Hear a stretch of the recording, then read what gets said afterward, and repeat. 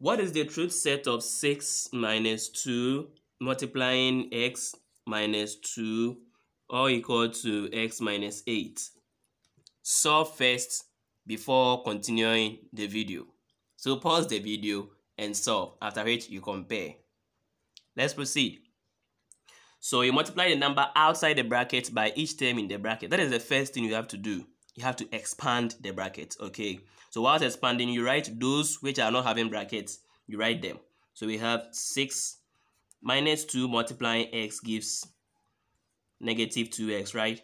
So negative 2 multiplying negative 2 gives positive 4, equal to, we have x minus 8.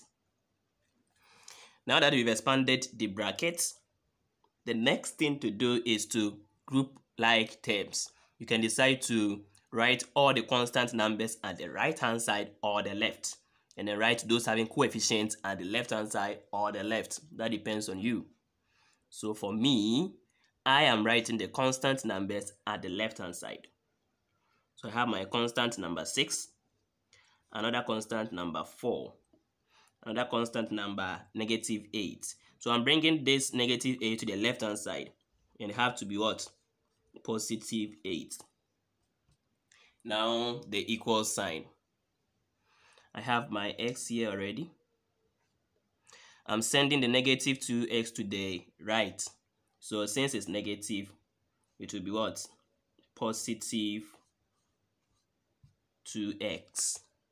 Positive 2x. 6 plus 4 plus 8 gives 18, equal to x plus 2x gives 3x. But I don't want 3x. I want what?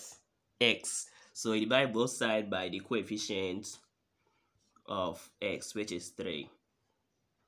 So 18 divided by 3 gives you 6. And that one is equal to x. But this is not the answer we want. We want the truth set. So let's write the truth set to finalize our solution. The truth set is x. It said that x is equal to 6. So this becomes the answer for the question. 6 minus 2 multiplying x minus 2 or equal to x minus 8. That's the truth set.